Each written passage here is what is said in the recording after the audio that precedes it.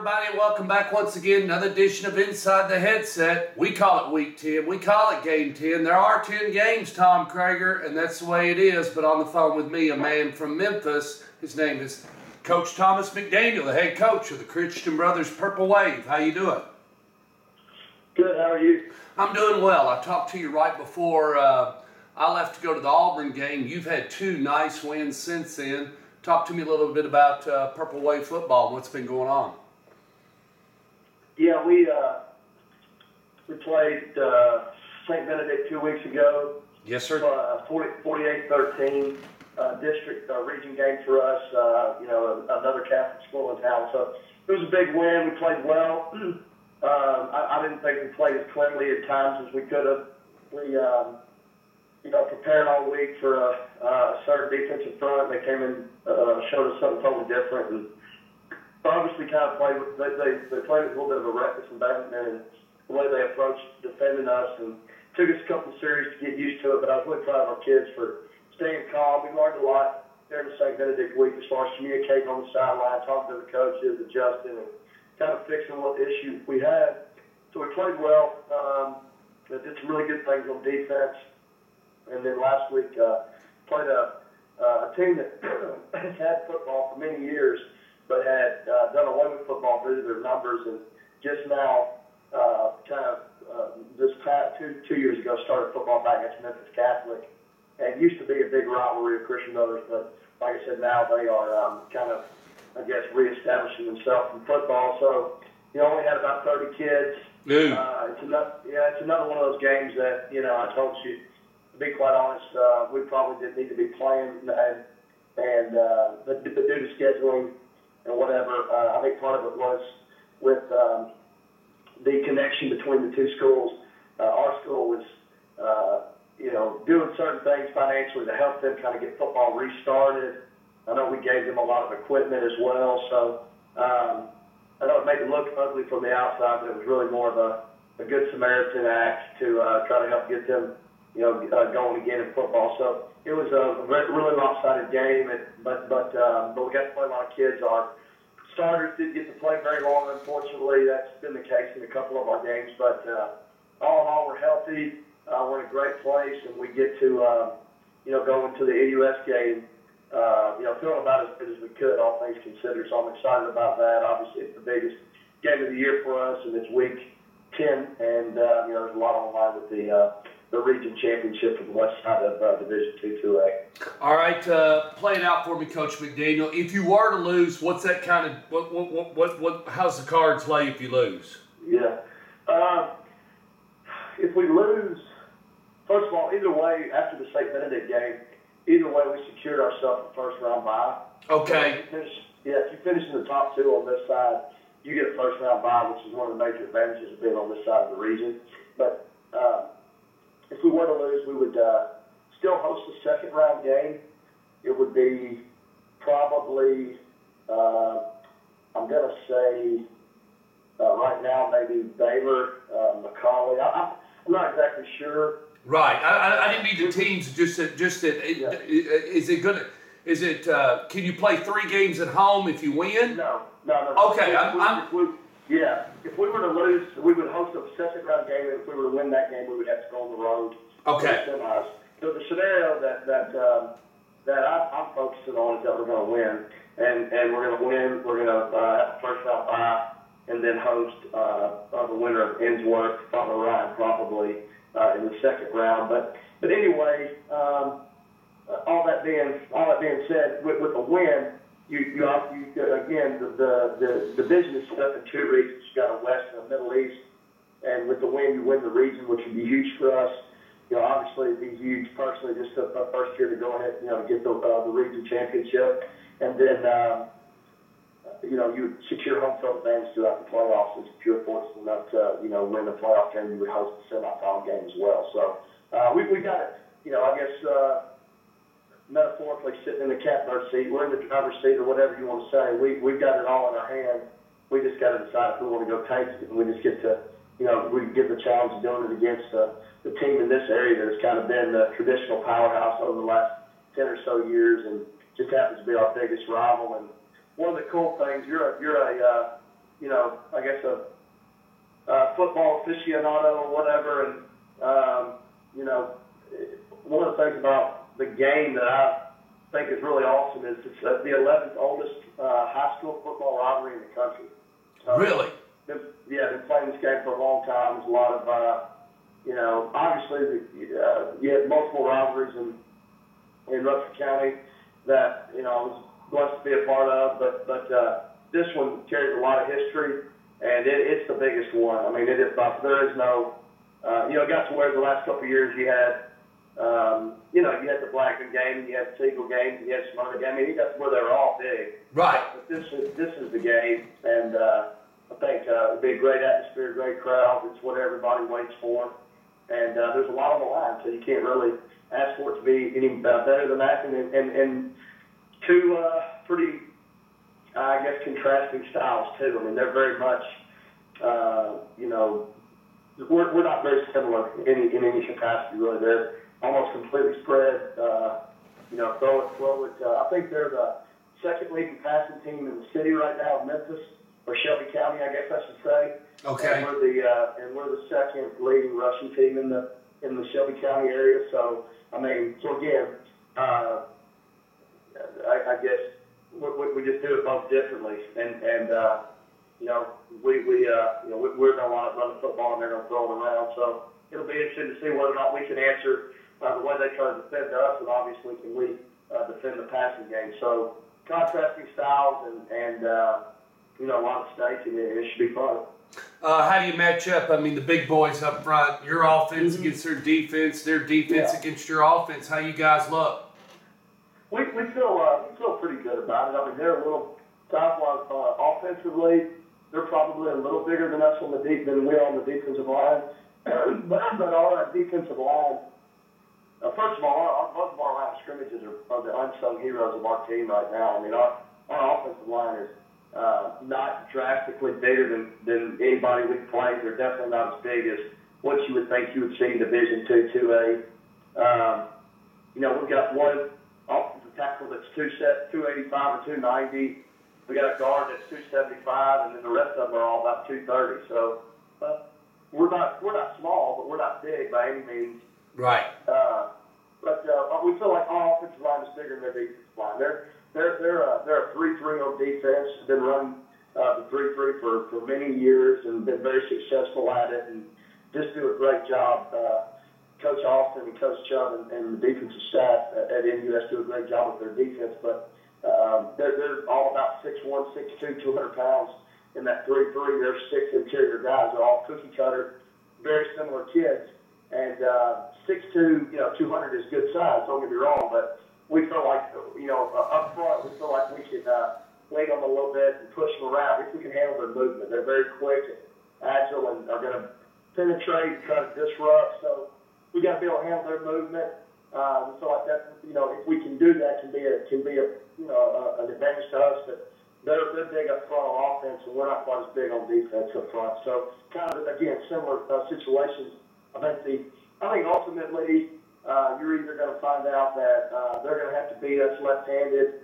I know we're going to try to make them beat us left-handed, and they're going to do the same. I mean, we're going to try to force them to run the football, and I'm sure they're going to try to force us to throw the football. So it'll be, like I said, interested in to see how both teams handle, playing left-handed or just running through the brick wall even though it's standing there. So they can, we can drop them all, and if they can play balls, we don't have many good answers.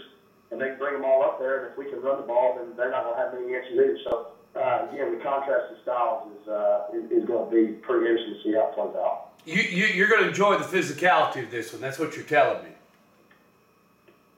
Well, I mean, that's got to be an advantage for us. I mean, I'm definitely not going to say that it is an advantage because we don't know that yet. We haven't played the game. Right. But I do feel like, one of the things that I've told you before, but it's been such a privilege and a pleasure to watch our kids grow and see throughout the year the coachability and then just the maturity and the leadership, and then taking the changes that I've had to instill in the coaching and all that. And one of the main things that I've told is we got to learn to develop some toughness and have a little edge about us and be a little grittier than our opponent. And it's okay to I don't want to say crossing the line, but I mean, we want to be running with the ball through the echo of the whistle. Well, I know. Just be brute physical through the game. Yeah. And our kids really, I've seen a maturation process take place. I think our kids believe in what we're doing. I think our kids believe that they are more physical than the people that we played in the last couple of weeks. And I think our kids also understand that what a great challenge it's going to be for us to see if we are able to match physicality and be more physical than the U.S. Like I said, I think, they're the old dog kind of sitting at the top. And last year, Christian Rose had a huge upset over NUS on the last-second field goal. They won 17-13. As time was running out, Christian Brothers kicked a field goal to win that game. So, that, I guess from their perspective, they want the revenge of the upset from last year. I would think that most people would still consider NUS to be the favorite in this game for tomorrow night or Friday night. Most people believe that they're probably the favorite, but they were picked to win our league and all that stuff. But I also feel like people do recognize that we're getting a lot better, and I think we're kind of hitting our stride right now. So we're excited about it, man. It's going to be fun. It's going to be packed house. This is one of the reasons. Again, you know full well the things that are kind of instilled deeply rooted in the football in Rutherford County. This was one of those situations where, for me, where I saw this game and said, man, that's the type of game that I'm used to being in. And that's been different for me. You don't really truly appreciate some of those matchups until they're gone. But every week being in that grinder, so to speak, it's challenging, but it's fun. I mean, it really pushes you. And this has been a different year. I'm not going to say it's been a little less of a grind from the standpoint that we have some games where you just kind of knew going in we were going to win.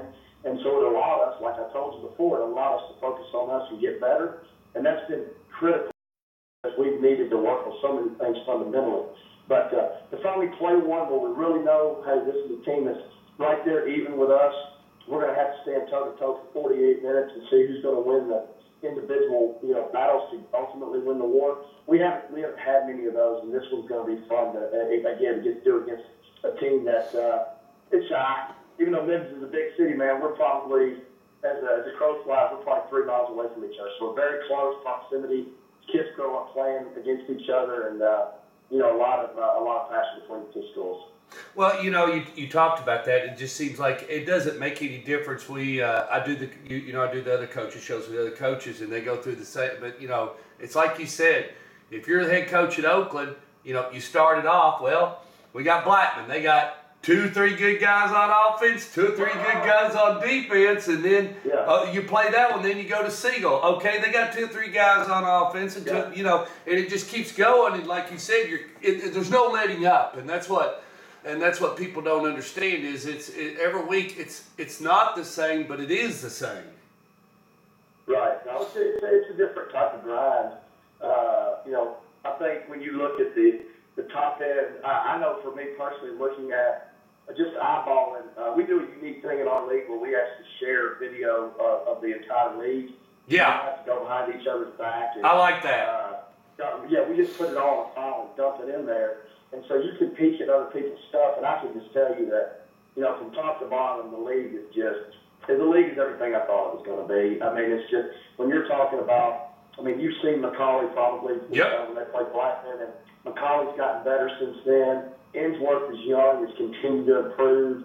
NBA is very big and physical. BA looks like they got all the pieces right now to be a deep runner. So Baylor's playing very well. It's just very good football across the board, very well coached and disciplined team. So we have a great challenge this Friday.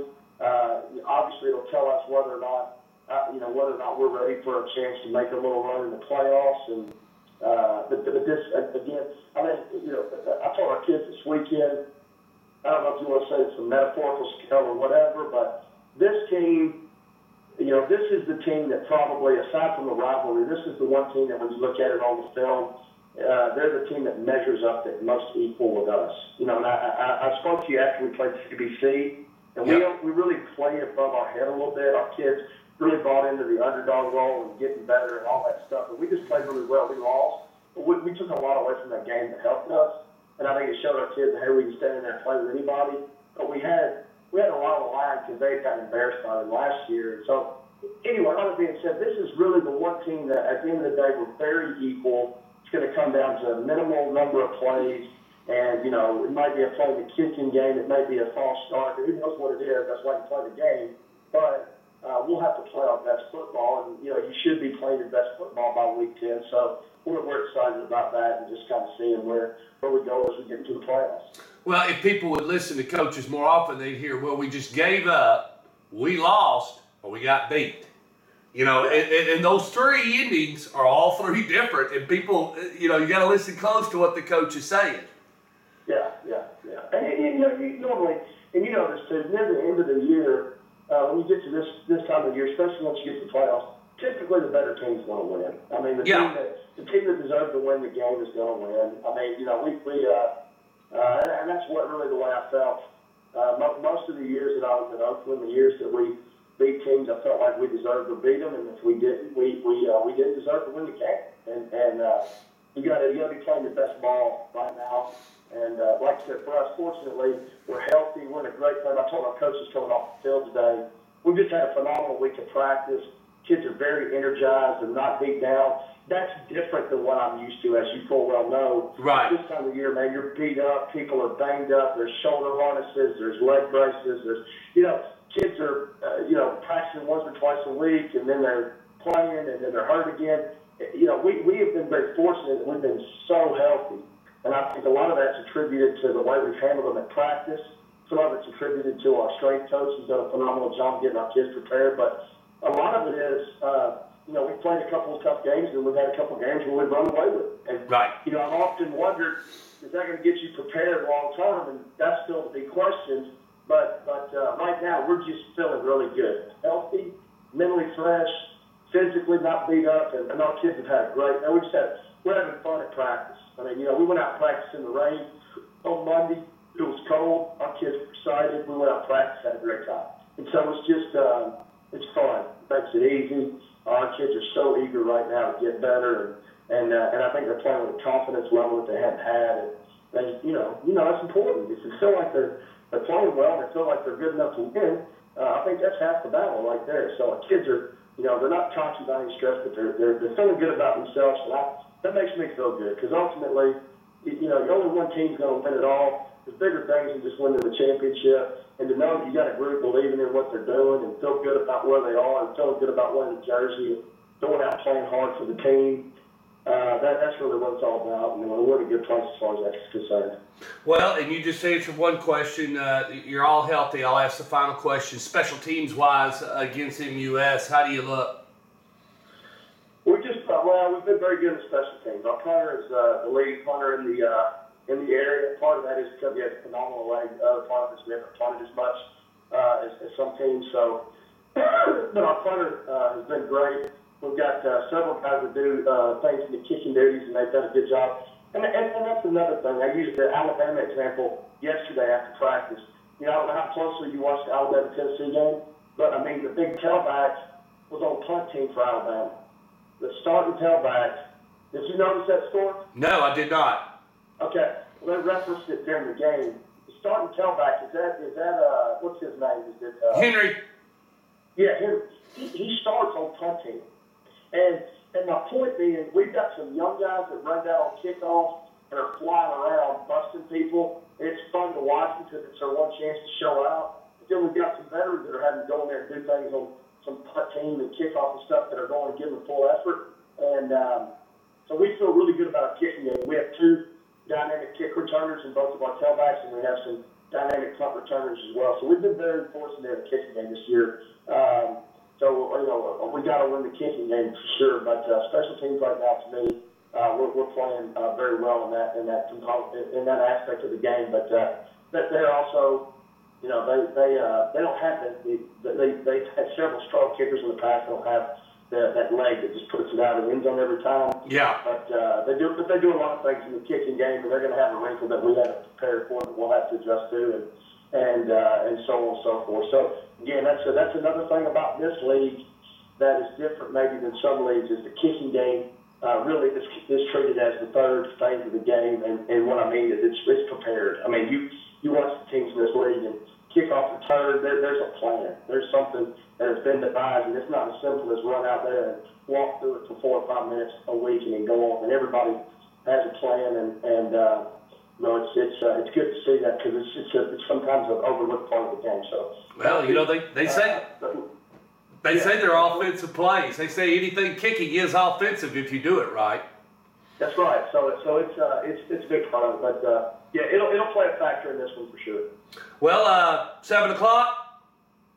Yeah, 7 o'clock at MUS. It'll be at their place. It'll be a great crowd, great atmosphere. Weather's gonna be great, and it's gonna be I think for all intents and purposes, it's gonna be the game of the week here in Memphis. Some big games.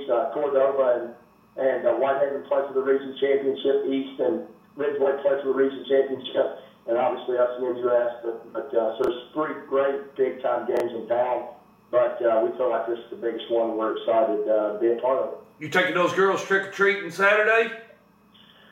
Heck yeah. Even if we get beat, you know what I'm saying, the sun's still going to get up. So we're going to, my oldest is going to be Merida from Brave, and then I'm going to be Merida's dad. I got to wear a kilt or something, and my wife is going to be the queen, and then my little one Vivian's going to be the bear. So we got it all decked out. We're ready to roll. Rain or shine, we're going out, and we're going to get us some candy. That's what I love about you, Coach McDaniel. If you're going to do it, you do it up. You do it. All right. So Purple Wave and MUS Friday night. Y'all be there at 7 o'clock.